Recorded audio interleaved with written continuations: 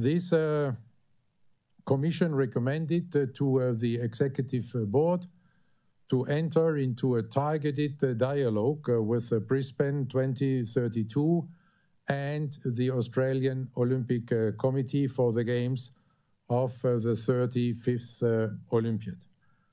The Executive Board has unanimously, after a very intensive discussion, approved this recommendation.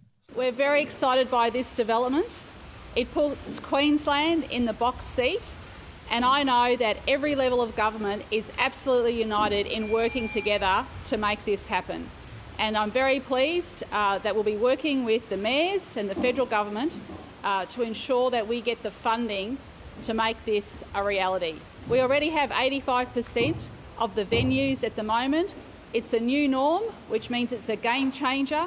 We don't have to build huge stadiums that are not going to be used in the future. And this gives us hope and opportunity as we go through our economic recovery and plan for the future.